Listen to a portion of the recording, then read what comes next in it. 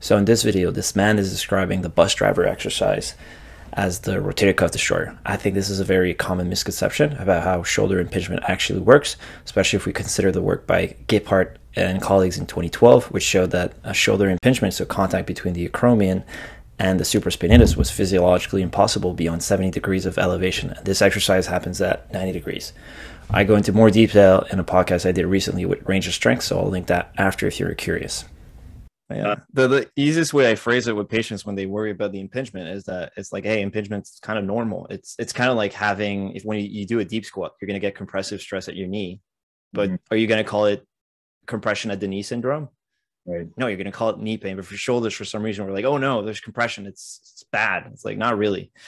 And if you look at the work by Yamamoto, the study in 2016, and he looked at people who had like some tears, right? And he looked, it was a prospective study. So he looked way further in time to see if the tears had progressed or not. And he looked at like risk factors. So he saw that like heavy laboring or like training, like doing powerlifting, stuff like that, was not related to tear progressions or the apparition of new tears.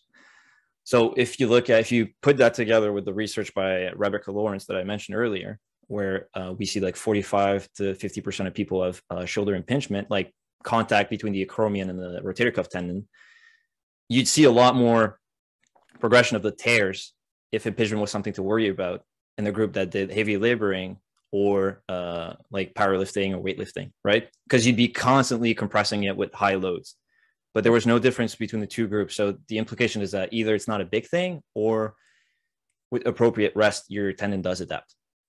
And Baudier in 2021 like did a study and she showed that your dominant leg is like thicker tendons. So there's some biological plausibility to it. And there's other papers showing that tendons do adapt, not as much as muscles, like not at all, but they do adapt. So my bias and the way I usually explain is that if you had to take a guess at the literature right now, is that tendons do maintain homeostasis.